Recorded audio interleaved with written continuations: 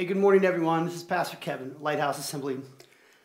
Well, I'm hoping that if you're part of our church, I'm hoping you join along with us in worship and in call to worship and just preparing your hearts. And my hope and prayer also is that you approach today like you would any day going to church. That you got up with your family, you ate breakfast. If you're sitting around in pajamas, that's okay. But I just encourage you to turn off other devices, except for the one you're watching this on. Limit the distractions, and let's engage as if we were at church, because I believe God wants to speak to us. If you're new with us, if you've never been a part of Lighthouse Assembly and you're viewing today, thank you so much for taking the time to worship with us. We're excited to have you. For those of you that are a part of our church family, regular members, thank you too.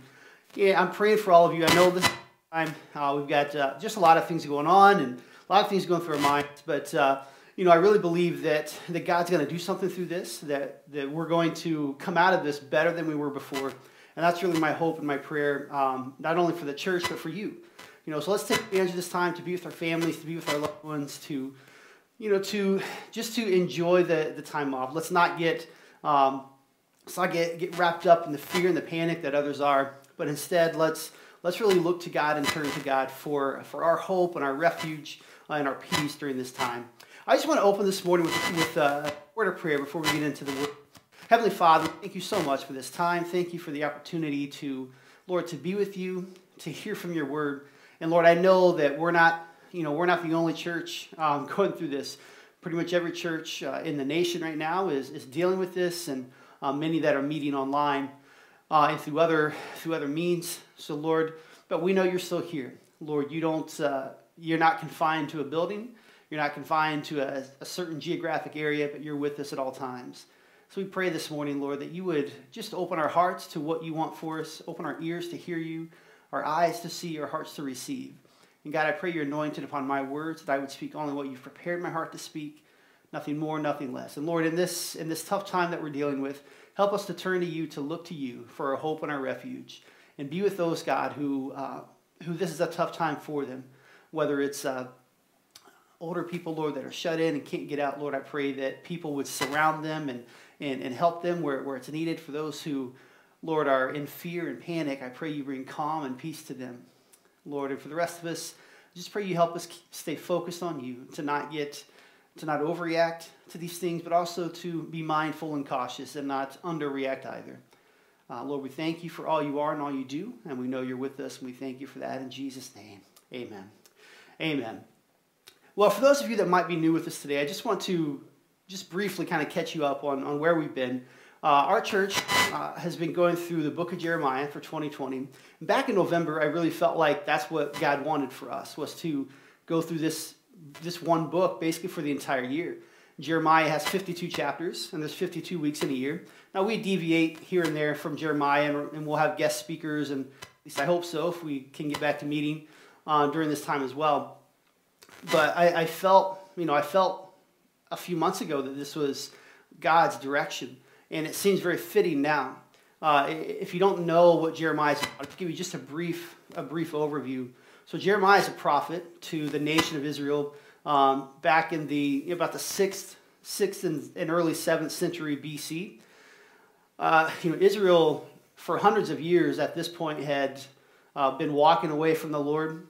They've been welcoming foreign gods not only into their lives and into their city, but even into the temple that was supposed to be dedicated to their God. Now they were putting pagan idols. They were worshiping other gods. They were trusting other gods. They were entering into these alliances with foreign nations when God told them not to just trust him. And all this was about to come home to roost, as they say. Jeremiah was not the first prophet, but there were a string of prophets that were sent to Israel to warn them, to let them know that this wasn't okay, and that because of their unfaithfulness, they were about to be attacked.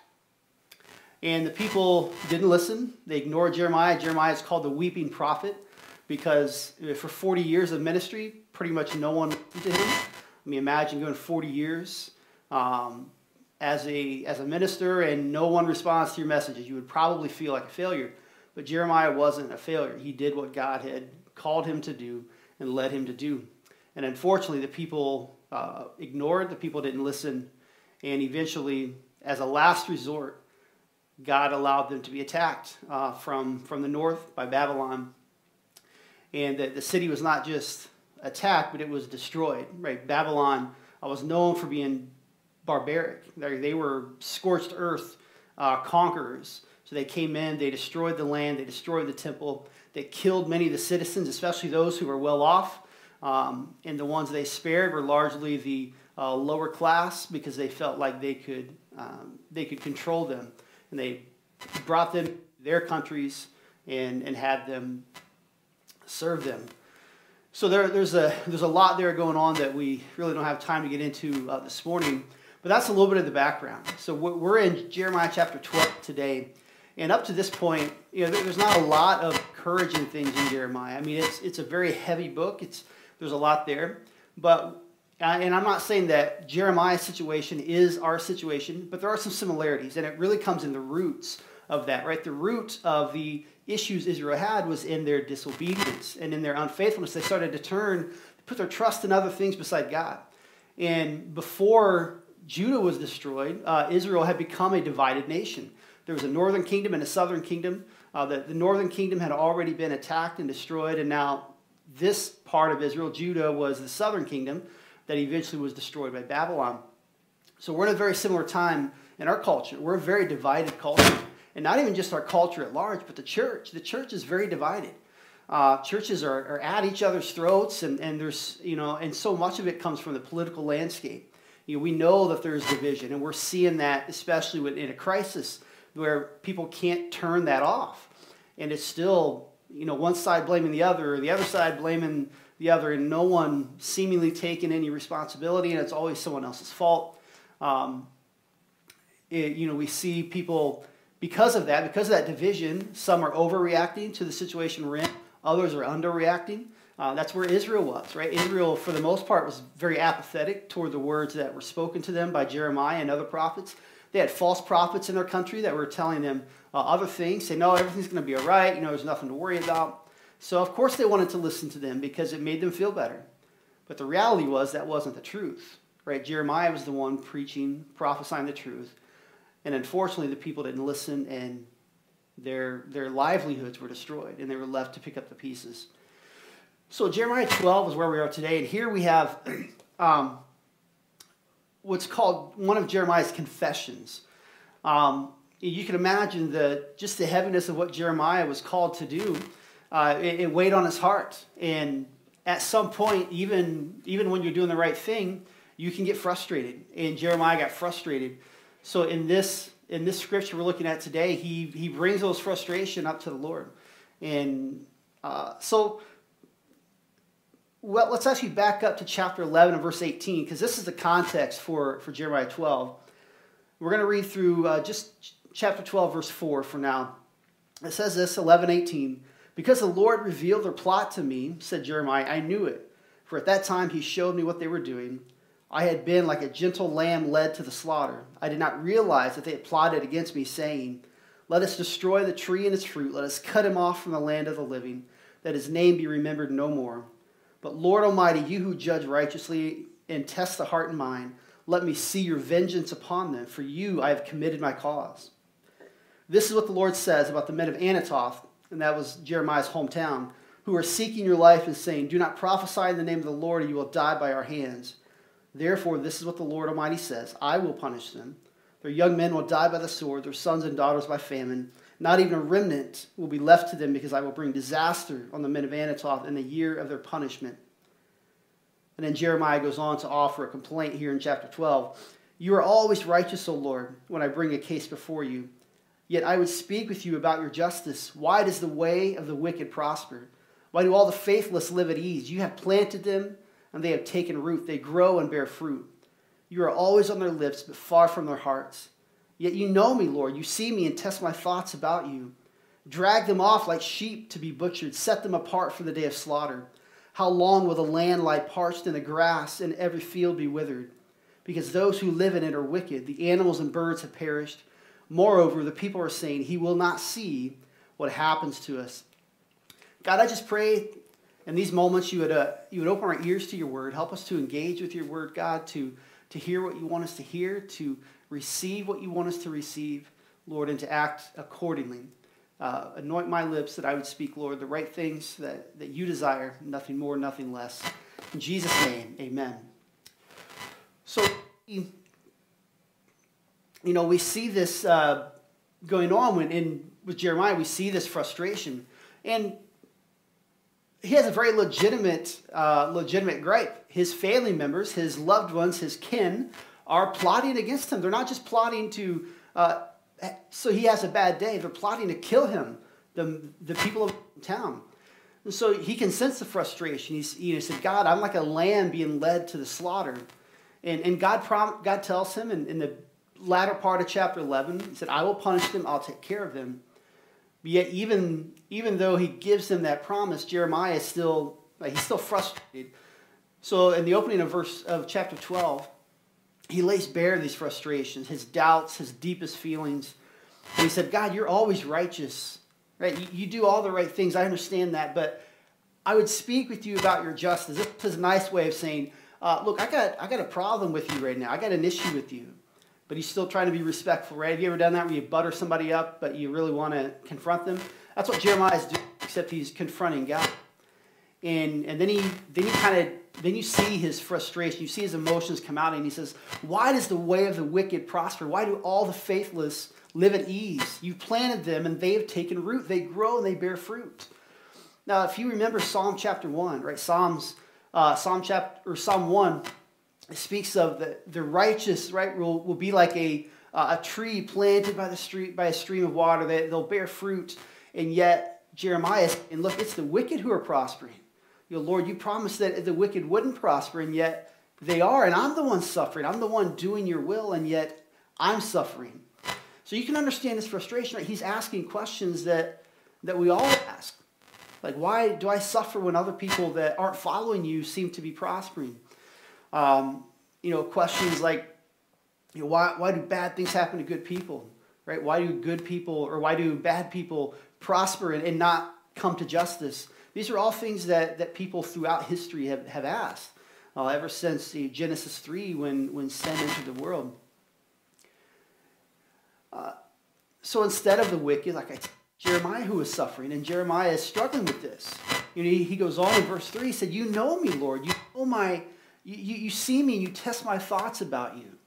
Right? This reminds me of Psalm 139 when King David, he said, search me, O Lord, and know me. Test my anxious thoughts. See if there's any unclean way in me.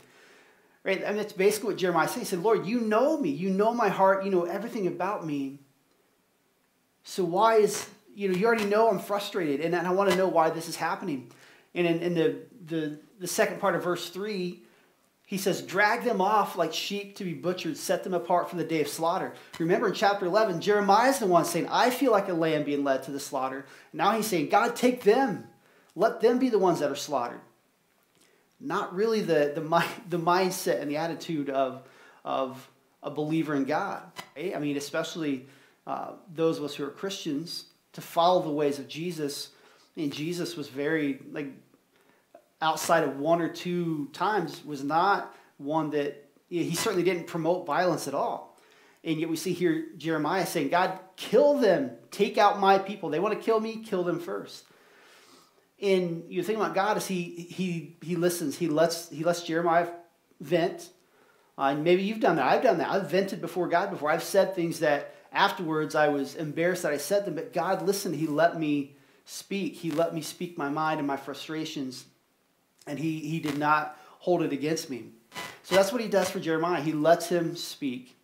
Right? And Jeremiah says, God, you know me. Right? You know my thoughts. You know everything about me. You know what I'm going through. You know that it's not right that they are prospering and I'm not. His lament doesn't end with hope. It ends with, man, I'm frustrated and I don't know what to do, God, and I wish you would take him out.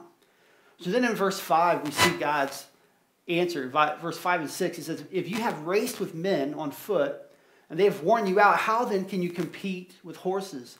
If you stumble in the safe country, how will you manage in the thickets by the Jordan? For your brothers, your own family, even they have betrayed you.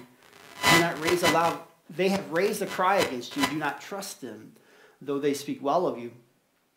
So now God is saying, yeah, I hear you, but if you can't handle your family being against you, you ain't seen nothing yet, is essentially what he's saying. It's not God bragging, right? God doesn't take any joy in the fact that Israel has to be invaded for them to change their mind, right? To change what needs to be changed.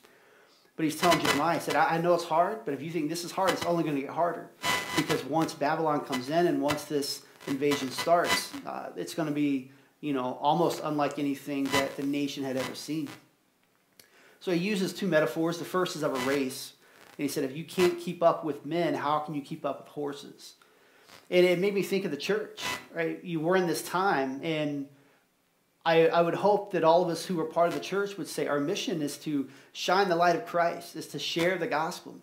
But how can we do that effectively if the churches can't even come together? If we're not united as a church, sometimes it's within a single church where there's division.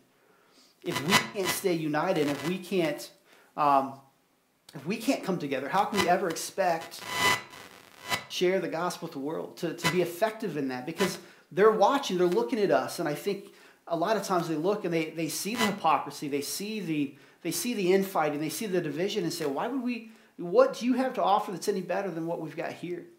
And in some ways they're right.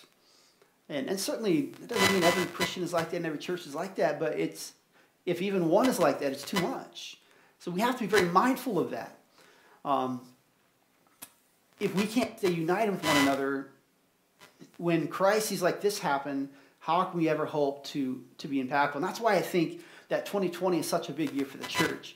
And when I first started, I assumed that it had to do mostly with the election, right? It's an election year, so we knew it was going to get really testy politically. But now we add this coronavirus crisis, and in all of this, the church has two choices. Well, I guess they have three. One, they can just continue gung ho and not really caring about their witness, right? And ruining the witness by fighting for political power. Two, we can be apathetic and do nothing and just sit back and say, well, I don't want to get into this. I'm just going to isolate myself, kind of do my thing. But the choice God wants us to make is that we stand in the midst of the crisis, that we stand strong in the midst of that we don't fear, that we don't panic, but we continue to reflect the love of Christ. We continue to reach out to others, to show that love, to show that we care for our fellow man, to honor God in all that we say and do. That's where we're supposed to be, right? In the second metaphor, God uses the picture of a safe zone. He said, if you stumble in the safety of your country, how will you handle the jungle, the thickets of Jordan? Because there was relative peace at the moment in Judah, even though they were doing all these wrong things. There wasn't a big crisis yet, even though God said, look, it's coming. But because there was peace, because there was safety there, he said, if you can't even handle that, it's only going to get worse. And the church is supposed to be the safe place for us to be able to be honest and be able to really pour our hearts out and then listen to God. But if the church becomes a place of division, and then there's no way that we're going to survive or we're going to thrive in the world and in the chaos that the world brings. It's in that safe place, the supposedly safe place, that Jeremiah found his own family betraying him, plotting his death. And I wonder if the church is there today. I wonder if we're plotting against one another, betraying one another, rather than uniting for the cause of the gospel. And it feels like that sometimes. It feels like where we get battered the most is in the church, because there's such division, and people flip out if you don't. Like, we think we have to agree on 100% of things, and if we don't, then that person's not a Christian. I don't know how many times I've heard people say, well, you can't be this, you can't believe this, you can't think this and be a Christian. Well, who gets to determine that? That's not ours to determine. That's God's. It's God's kingdom, so God gets to determine who's in, who's out, if you want to look at it that way. So part of the problem is when the church begins to seek power from the state, right, from government, from the world. That's when things start to fall apart, because we slowly turn away from God and trusting God wholeheartedly and only God to change the hearts of people. To now we start lobbying for political power. We for worldly power so that we can influence and we can set laws, we can set rules and guidelines. We don't want that done to us, yet we often try to do the same thing to other people. So we've got to understand this and recognize this. The church should be the place where we're growing together, we're challenging one another. This is where God speaks to us, and then we can go out into the world and be ready and be prepared. But if there's division and there's strife in the church, we're never going to be able to make the impact in the world that God has called us to. So our trust can't be in the institution of the church, in leaders, or in the institution of the worldly kingdom. Right? With social media, with all the access to information, churches now more than ever have an influence like they've never had, right? Through the internet, through social media, pastors have made a name for themselves. Churches have made a name for themselves, been able to grow through that. And I am not against that at all. There are some great churches out there doing great things that are well known. There are some great pastors and teachers that are out there doing great things that are well known. But there are also people that gain a following and an influence that aren't doing the right things. They're doing them in the name of Christ, but they don't really reflect Christ. So we've got to be careful, right? Our trust can't be in our favorite TV preacher. It can't be in our favorite church. It can't be in our favorite politician. It can't be in the president, no matter who it is. Our trust has to be in God and God alone, because God's the only one that will never fail. And I know that that's tough, because in the midst of all this chaos, we look for something. We want to hold to something, and God says, hold to me. God can see what we can't see. God knows what's around the corner. God was not surprised by this coronavirus outbreak. He was not surprised by the panic it would cause. He was not surprised by any of that. And he says, if you look to me, I'll show you what to do. I'll keep you safe. I'll give you peace and calm in the midst of the storm. So then God goes on, right? Jeremiah laments, and he's complaining about these things. But then God, after giving a brief answer to Jeremiah, God offers his own lament. Starting in verse 7, this is what he said. He said, I've had to forsake my house, abandon my inheritance, and give the one I love into the hands of her enemies. My inheritance has become to me like a lion in the desert. She roars at me. Therefore, I hate her. And just imagine those words. Has not my inheritance become to me like a speckled bird of prey that other birds of prey surround and attack? Go and gather all the wild beasts, bring them to devour. Many shepherds will ruin my vineyard and trample down my field. They will turn my pleasant field into a desolate wasteland. It will be made a wasteland, parched and desolate before me. The whole land will be laid waste because there is no one who cares. Over all the barren heights in the desert, destroyers will swarm. For the sword of the Lord will devour from one end of the land to the other. No one will be safe. They will sow wheat but reap thorns. They will wear themselves out but gain nothing. So bear the shame of your harvest because of the Lord's fierce anger. So now we see God himself lamenting. And he's lamenting, he's complaining about, complaining is not the right word, but we see him declaring his deep feelings about Israel. Now, he loves Israel. He calls her his house, his inheritance, the one he loves, right? This is God's child. This is God's, where the people of God are called sons and daughters. They're called the bride of Christ. That's a very close, intimate relationship. God's saying, this is my house, my inheritance, my people, and yet I've had to allow this to happen to them. They've turned on me, and this is the only way to get them to reset. And it was not, I'm confident in saying it was the absolute last resort for God. He spent hundreds of years trying to warn them. And when it got down to it, he knew, because he knew their hearts, he knew their minds, like Jeremiah said. He knew that there was nothing that was going to bring them to this realization except for allowing Babylon to come in and do what they did. So God is lamenting. We see pain in his words. He took no joy or satisfaction in what was happening to the people. He uses three metaphors. The first is of a lion. He says, she's become like a lion, roaring at me. I don't know if you've ever faced a lion. I haven't. I've only seen them in zoos. But I can only imagine being out in the wild and facing a lion that realizes you're on her territory or his territory, and they don't like that, and they turn and let out a big roar. That's what God's saying. He said Israel is basically turned against him like a lion ready to attack him. He said, therefore, I hate her. And we may look at that and say, oh, God hates. Well, it's just that idea of, of one who was once dearly loved turning against you and wanting you out of their lives or wanting to harm you. So the people have become like that. They become, it says, a speckled bird of prey that had attracted other people, that had attracted these other nations that now surrounded and attacked her. See, the very nations and the idols to which Israel turned to when they were turning away from God for their protection, for all these things, were now the very ones turning against them. Their idols weren't any help. The pagan gods weren't any help to Israel. And so that's one of the points that God was making, is that the very things you put your trust in outside of me are now the things that are going to destroy you. Matthew 26, verse 52, we have the account of Jesus. He's been arrested.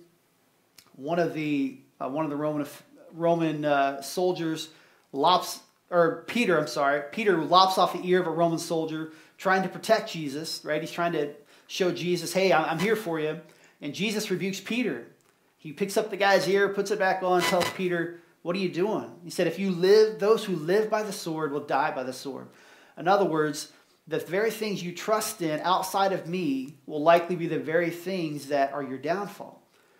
Proverbs speaks of how pride comes before the fall. Right? Pride and arrogance come before the destruction. The very things that Israel had turned to were now the very things that were destroying them.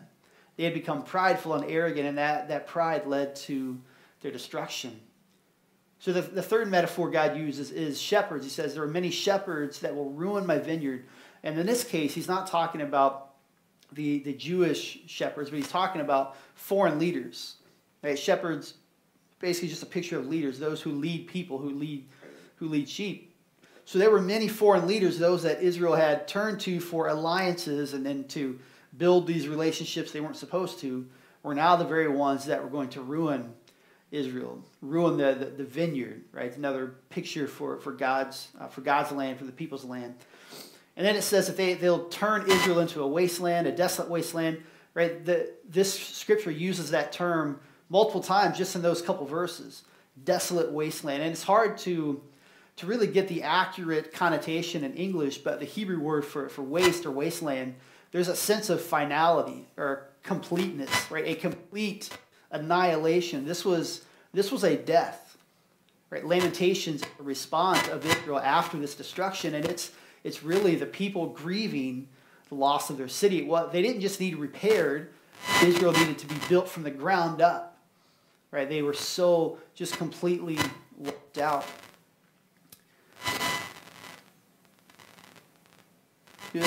Think of Romans chapter 12 when Paul speaks of, essentially speaks of how we need to start from the ground up as well. He says, don't conform any longer to the pattern of this world, but be transformed by the renewing of our minds.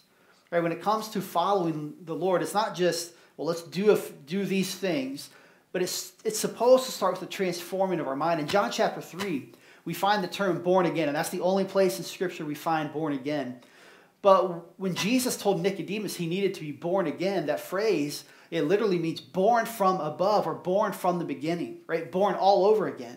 It's basically Jesus saying, if you want to follow me, you've been born naturally, but you need to be reborn in basically blank slate, right? Let go of everything you've ever known and follow me and let me rebuild your mindset. Let me teach you my ways, how I see things, how I think. Right? And God says in the Old Testament, my ways are higher than your ways. My thoughts are higher than your thoughts. That means way above ours. We can't comprehend them. And that's a very hard thing to do, to lay everything down we've ever known, especially if I came to the Lord in my teenage years, about 18, 19 years old, around there. And so, I was still kind of growing and developing my values. For people that come to the Lord later in life, they've had all these years of a certain way of thinking, and it can be really, really difficult to let go of those. But that's what God calls us to do. He says, you need to lay down everything you thought before, the good, the bad, everything in between, and let me start you over. And that's a hard thing to do, but that's what we were called to do. And this is what this was for Israel. This was a reset. After this situation, they had to start over because they had nowhere else to turn.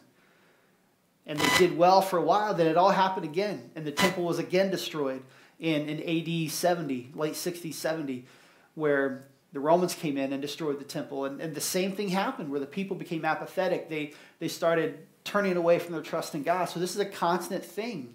You would think that, it happened, they wouldn't do it again, but you get far enough down the road, it's bound to happen again. We have an opportunity in our day and age and what's going on now. We have an opportunity when when the dust begins to settle, to really rise up and to change the things that need to be changed and to begin a great awakening, right?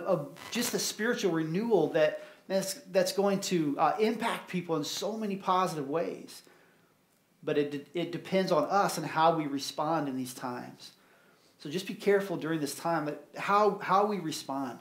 Let's take the mindset of God, and if we don't know what that is, then we need to start from the ground up and let God build that up. So the final two verses 12 and 13, God speaks of the judgment that's to come. He said they're going to, I want to focus especially on verse 13. He said they will sow wheat but reap thorns. They will wear themselves out but gain nothing. Now in the Gospels, in Matthew, Mark, and Luke, Jesus teaches what's called the parable of the sower. And in this teaching, if you're not familiar with it, and many of you probably are, but if you're not, Jesus basically gives an example of a farmer who sows seed on 4 different types of soil. The first, he puts it right on the path, right? It doesn't take root at all. The birds come down and snatch it. The second is a rocky place. And in the rocky place, there's no rich soil for there to be depth, so it grows and quickly fades. The third is thorns, where it says it begins to grow, but the thorns choke it out. And he equates it to the ways of the world choking out the word in people's lives. And finally, there's the good soil. You plant it in good soil, it grows, it multiplies, it produces a great crop. So here, God is comparing Israel to the thorny soil. He said they sow wheat, but they're going to reap thorns because they had allowed the world to come into their temple. They'd allowed the pagan nations to influence them, and now it was choking out that special relationship that God had established with them. And then that second part, I think, is really what we need to hear. It said they will wear themselves out. They'll work to the bone, but gain nothing. We are a nation here in America of work hard, right? If you work hard, then you will get what you deserve. You'll get your dreams. You'll get all that you want if you put the work in.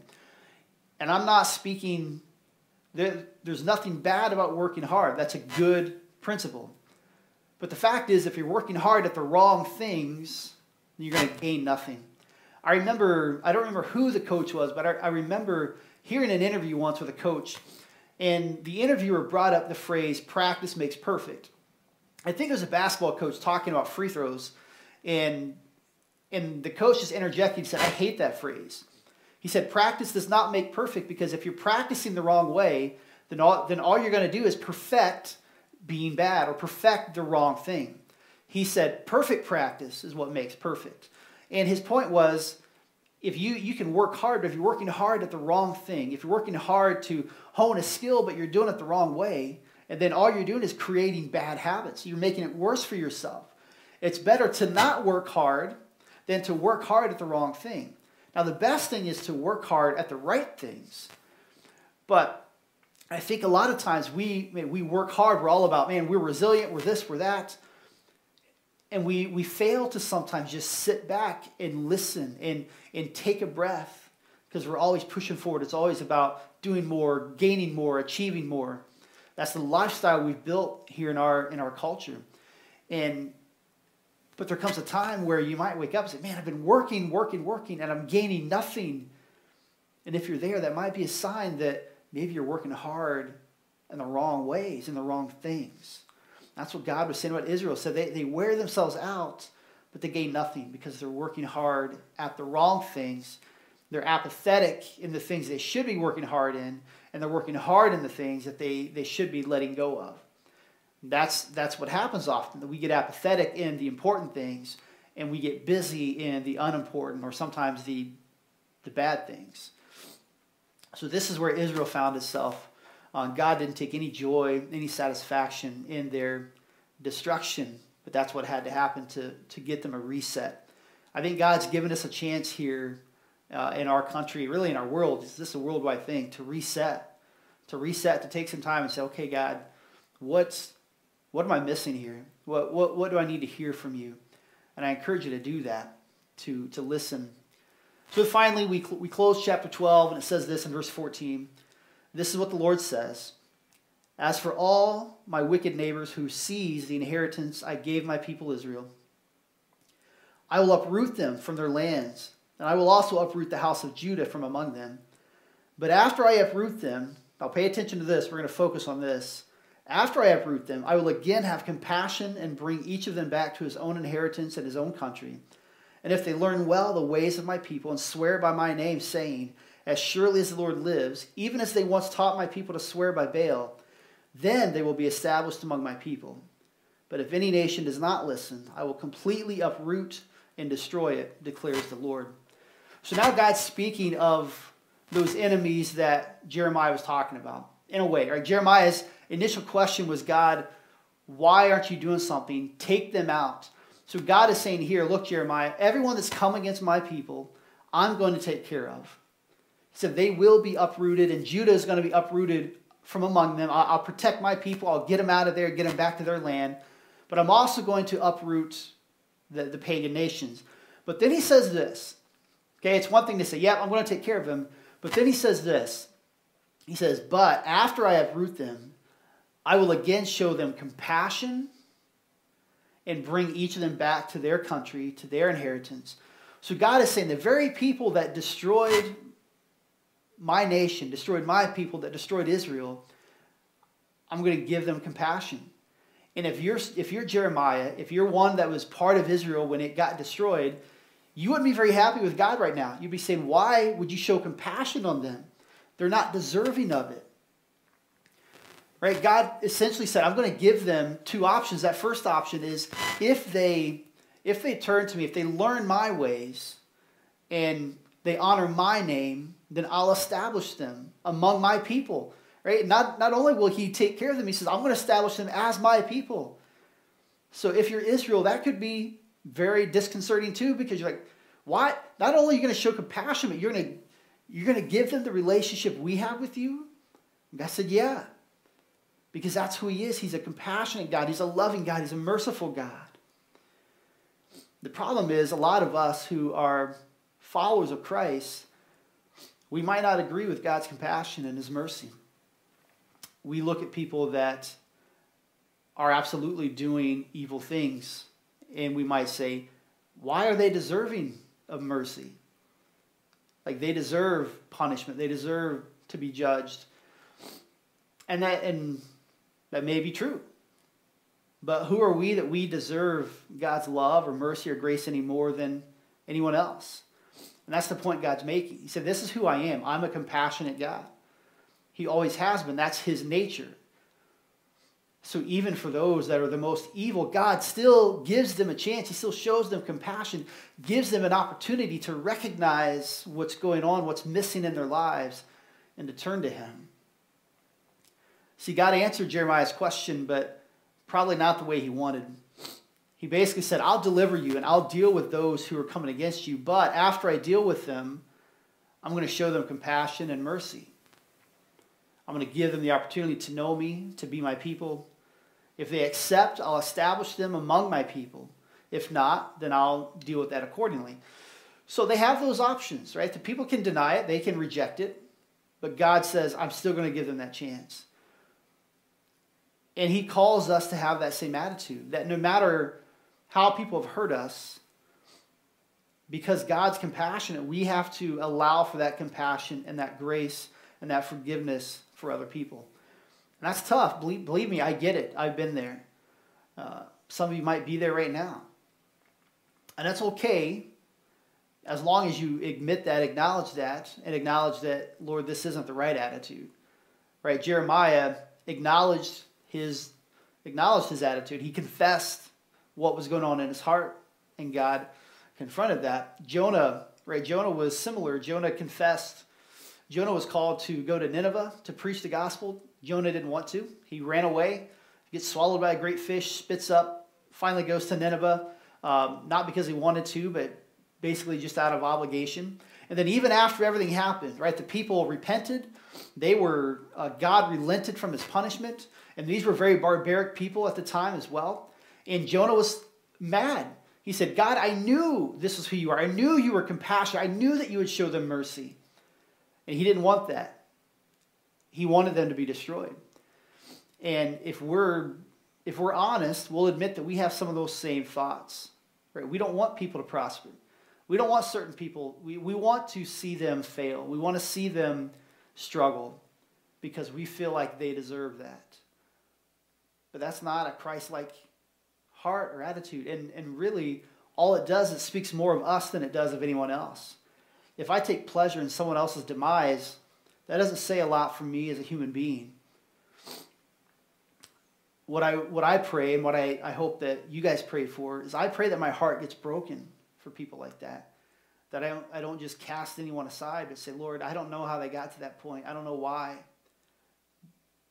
But intervene in their lives. Lord, show them compassion. Help them to see you. Because people don't wake up one day and just decide to be evil and do horrible things. But see, God's not exclusive. God's an inclusive God. We have to make room for all people because God makes room for all people. It's his house, his rules. Even those that might currently be your enemies, might currently be those who oppose us. See, God will be with us in the storm. God's going to be with us in this crisis right now. He'll deliver us from it. He'll reestablish us in the aftermath. And he'll deal with those that plot evil against you and against others. But he'll also show compassion and invite them to know him, just as he invites us to know him. See, it's his house, it's his kingdom. You don't go to somebody else's house and tell them the rules. When you go to someone else's house, you abide by their rules. If they ask you to take your shoes off, you take your shoes off. If you don't, you're not going to be their guest. Well, God's kingdom is his. It's his house. He gets to make the rules. Who am I to determine who gets in and who gets out? What have I done? Like I shouldn't have any authority on who's in and who's out. Yet often I've heard people say, well, you can't believe this and still be a Christian. You can't think this and still be a Christian. Like we don't have that right. It's not our house. It's not our kingdom. It's not our rules. We aren't more deserving than anyone else. And the moment we think we are, we need to stop and we need to turn to God because that's the beginning of a bad road. The moment we think we deserve grace, we deserve love, we deserve blessing and prosperity, we need to take a step back, check our hearts, and get back to where we're supposed to be. As I said earlier, the institution of the church is not the answer. The institution of the state, of the nation, is not the answer. Jesus is. And there's a difference between Jesus being the answer and the church being the answer. Yes, God has called us collectively as the church to reflect Jesus in our society. But it's not the institution. Like, it's not the building. This is what's cool about, I think, this time is churches are going to be finding more and better ways to connect with people. It's not just coming to a building and meeting for an hour, hour and a half on a Sunday, but it's engaging not only with other believers, but engaging your culture. It's taking that out into the marketplace, as we call it, taking it outside the church to where people are that are lost and broken and hurting and need to know Jesus. See, God's ultimate purpose for all people is that they might experience his compassion and his love and restore them to their rightful identity as sons and daughters of God. The only thing we're to do is to trust him in his ways as modeled to us through Jesus. Because in Christ, enemies become family, the broken become restored, sick become well, those in fear are given faith, the chaos finds peace, hatred becomes love, the lost become found. Like, that's the power of Christ. He can turn the hearts of the most evil men and women. The Apostle Paul went around arresting Christians and giving approval to their death. And yet one encounter with Jesus, and he did a 180. His life was completely different. He now became the one that was persecuted. He endured imprisonment. He endured beatings, being left for dead. Yet he did it all saying, I do this gladly for the sake of Christ because I know who he is. And I know the bigger picture. See, there's a bigger picture than just our desires, our wants, our rights, a much bigger picture. And I hope that this time we're going through now with this coronavirus outbreak will help us to see the bigger picture, right? To understand that there is a bigger picture. Even if I don't know what it is, it's there. What we see is just a small piece of the puzzle, of a giant puzzle that God can see, right? The Bible says that God holds the universe in the palm of his hand. So we're a speck on a speck on a speck. God is so much bigger than our situations. He's so much bigger than our lives, than any problems we may face. So I appreciate everyone joining in today and hopefully engaging with this word. I want to close in prayer, and I wrote down this prayer because I don't often do this, but I just felt specifically led to pray a particular way. So I'd encourage you, wherever you are, to pray along with me, close your eyes, or just give attention to this. But Lord, bless our enemies and show them your love and compassion. Lord, restore those that are broken among us. Heal those that are sick among us. Cause faith to rise amidst our fear and bring peace to the restless. Lord, heal our hearts of hate, anger, bitterness, and the like. May we be people instead that honor you, that honor our fellow brothers and sisters, that honor our world, and reflect Jesus in all that we say and do.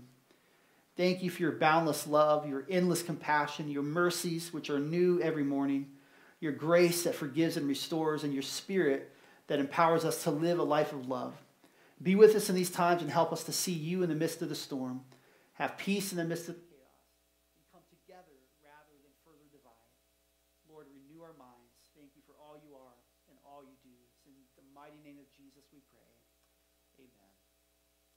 Well, again, thank you so much for joining us if you did this morning. And just kind of in closing, check out our website, check out our Facebook page. If you are a regular member and you want to keep giving, there's a link that will be posted where you can give electronically if you want to give that way, or you can mail it in if you want. I trust God because I know some of you aren't working right now because of this, or you're working less, or you might not be working, you're not sure. I'm not begging anyone for money. If you want to give and you choose to give, man, we're really thankful for that. But I trust God to see us through this. So please don't take that as any kind of plea. It's just simply for your information. For those of you that are shut in, or you might fall in that category of this is more dangerous for you, and you need help running errands, getting things like that, please contact us. Myself, or I know there's others that would make ourselves available to help you with that. And anyone that wants a visit, please reach out to me. If you invite me into your home, I will gladly come in and pray for you, speak with you, just be with you, whatever it is you need during this time. Please don't hesitate to reach out and contact us. Again, this is a time for the church to stand up and be the church and do the things that we're supposed to do, right, for our fellow human beings, not just those who believe like us and look like us and think like us, but those who are the exact opposite. So yeah, thank you for joining in. I really appreciate it. If you haven't already started it, Miss Margaret has her kids' church lesson that's going to be up. Parents, I encourage you to watch it along with your kids. Whatever medium you're using, it'll be on Facebook. It's on our YouTube channel as well. Check out any of those. We're gonna get better with this each week that we can't meet. We're hoping to meet on Easter Sunday. That's April 12th. We'll see what's mandated by then. But right now, we will be doing church online until then. God bless you all. Love you. Really appreciate you stopping in today.